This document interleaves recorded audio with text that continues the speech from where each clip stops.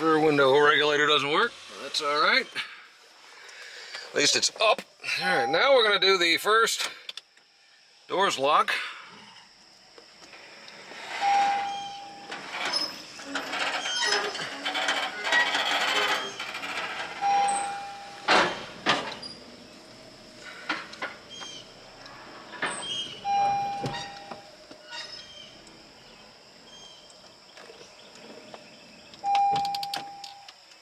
Yeah, it's not. It ain't terribly happy.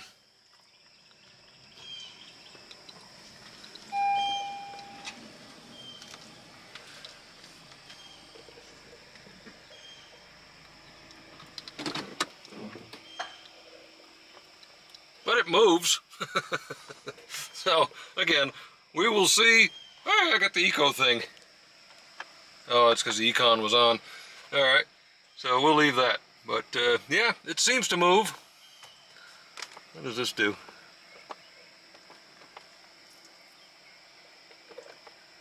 Let's see where the hell the mileage is. Oh, that's the dimmer. That's cute. Yep. Yeah, well, beats me. Alright. Very good. Alright, now to clean a garage. Alright, well, doing a little more sleuthing. This thing here, I think its last owner was a buy here, pay here lot, would be my guess, that has given up on it, given all of these electrical malfunctions. So, typically I would expect those to not... What the hell? Maybe that's why it's got so many miles on it. Okay. Oh, well, we've got a couple of CDs. What do we got here? Carlos Vives Tengo Fe, or something. And Motedares. Okie dokie. I don't know what that says about anything, but we got that too.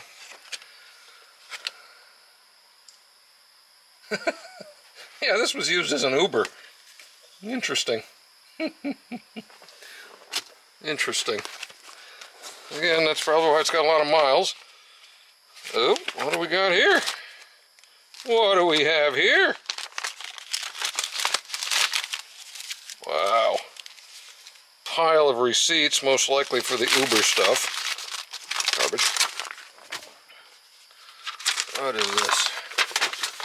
This is its Carfax report from Curry Honda. When was this kicked out?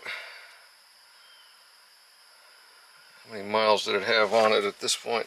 15,000. Wow, okay, this was when it was sold to its second owner in 2014. Wow, that's pretty wild. This is an 8-year-old Carfax report. It'll be interesting to match up with the new one that I have that shows it's the rest of its stuff. Yeah, this was when it was a one-owner car. It was purchased for 1 year, driven 16,000 miles in its first year. It does have XM, which is nice because I may be able to put an antenna in it. Good Lord, what in the wide world of... More Uber garbage. Uber. Okay. Well, the person, I'm not going to show you the name, the person who owned it was apparently Catholic, which is interesting. Alright, so got some tithing envelopes. That's interesting. See if there's anything interesting in the book. Sometimes I write stuff on my books, but nope, it's all there. 2013 Civic Hybrid. Warranties. Doesn't matter, it is out of them. Okay. So that's pretty neat. We got the original salespeople. Yep. From the first person who bought it. It's kind of nice that we got the book.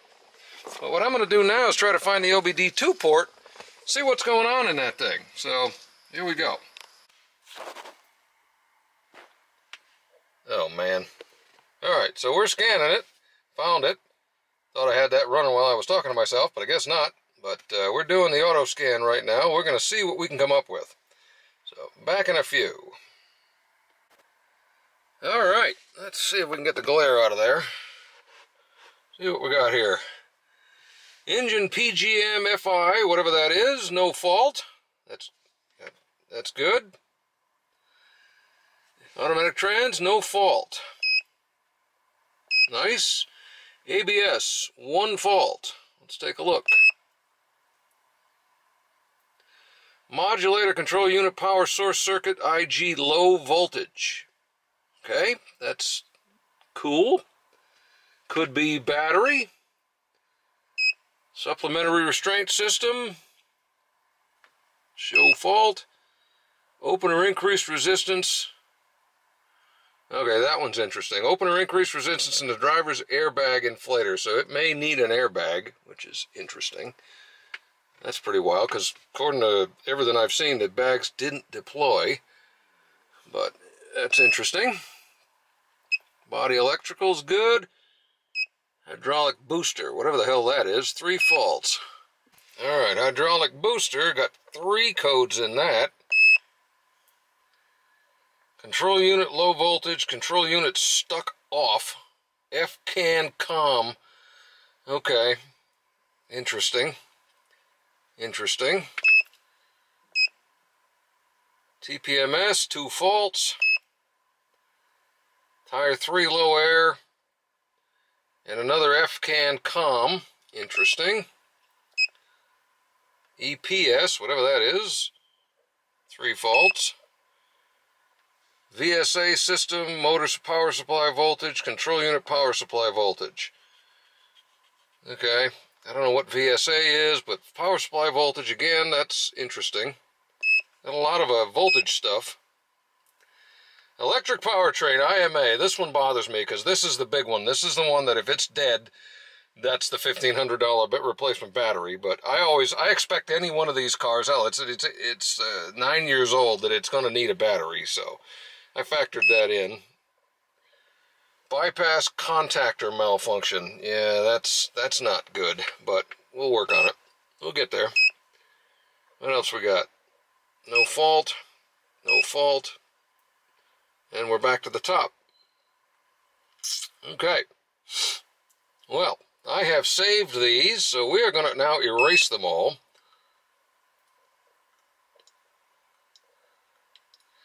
And then restart the car and see what happens. Okay, I cleared all the faults, and the only one that's left is that contactor in the IMA, which is a bummer. But every one of the other ones passed. So that's good. So there are no more faults except for that one. So I have killed the whole thing dead. Now we're going to unlock it, open the door, turn it on, act like we're getting ready to go somewhere, and see what comes back.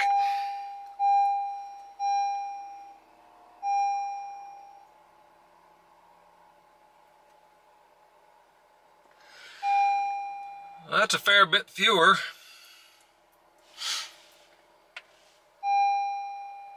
Got the brake system, that's interesting. SRS, the airbag, yeah, we got something going on with this airbag, so that's okay. Charging system.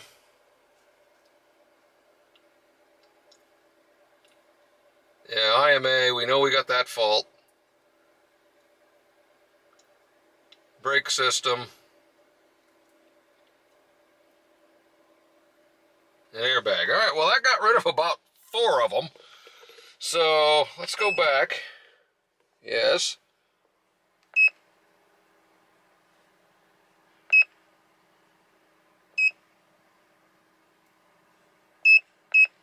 Let's do another scan. And see what we get. Alright, well that's much better. So we got the ABS doesn't have any more faults, which is good. Those were low voltage related. So we got the SRS, that's going to be this airbag thing, I'm thinking. Yep, opener increased resistance and driver's airbag first inflator. That's going to be an interesting one to troubleshoot, but we're going to get it. I've already saved this one as number 2. Body electrical, nothing. Hydraulic booster. I think that's for the steering. I think that's the electric power steering, or maybe the brakes. Maybe that's why the brake system is on. F-can COM malfunction. That's interesting. We've still got the COM malfunction right now. TPMS is actually working now. EPS, no, that's actually electric power steering, so that's working. Alright, IMA, this is the big one. Bypass contactor malfunction. And who knows, maybe that's a CAN system thing. I don't know. We'll find out. And that's it. We've got 1, 2, 3 faults. And brakes, IMA, charging system is interesting. That's kind of silly. Anyway, where was I? Okay, yeah, so throttle position seems reasonable.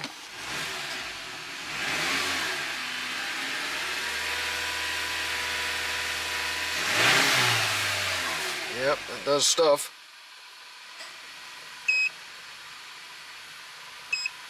Short-term trim is good.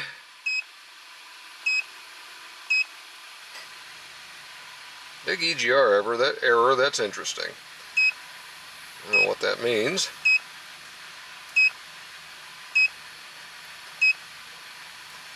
Barometer's about right.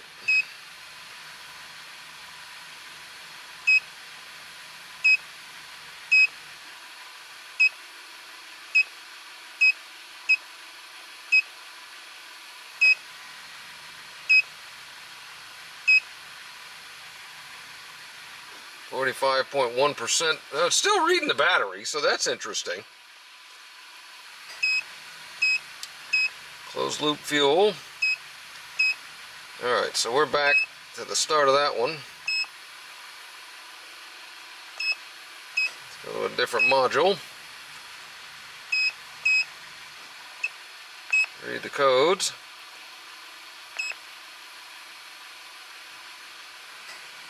Hybrid battery pre-charge contactor circuit. That's going to be interesting. Same thing. Hybrid battery voltage drive motor A inverted voltage correlation. That'll be fun. Alright. Let's go to live data.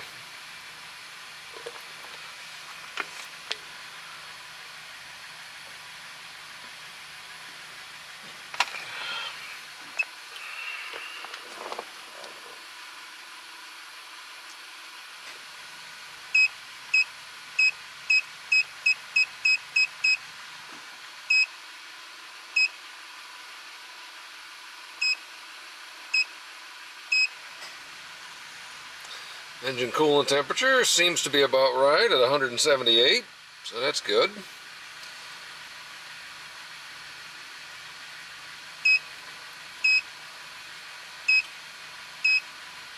This is all pretty much the same. Alright, nothing impressive there.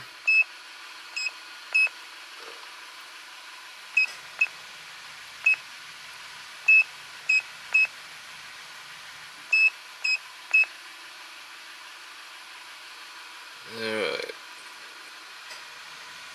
Got a couple of Honda specific codes, 1437, 1440, 15A5. Hybrid battery power off circuit. Yeah, alright, so that's going to be interesting. These are just the straight OBD2 codes.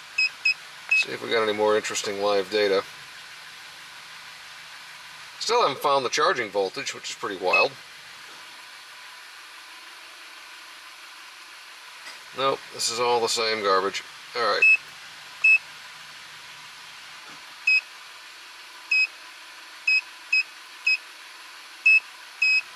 Component test. Let's see what we got. Nothing.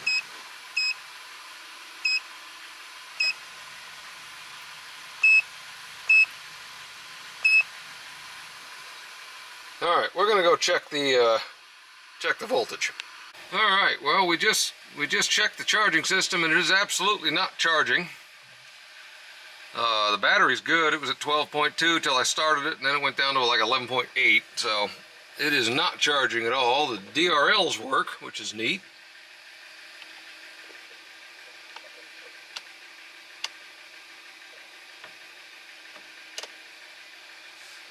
So that's kind of cool. But I think that's going to be it for tonight. So anyway, we'll be back. We're going to get this thing. We're going to get it. We are going to get it.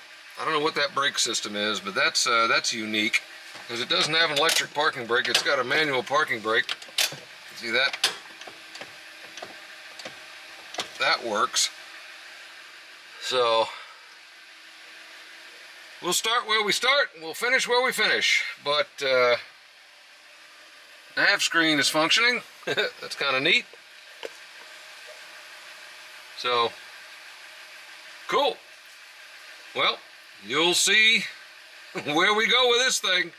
Hope you're all having a good day. Take care. We'll be back.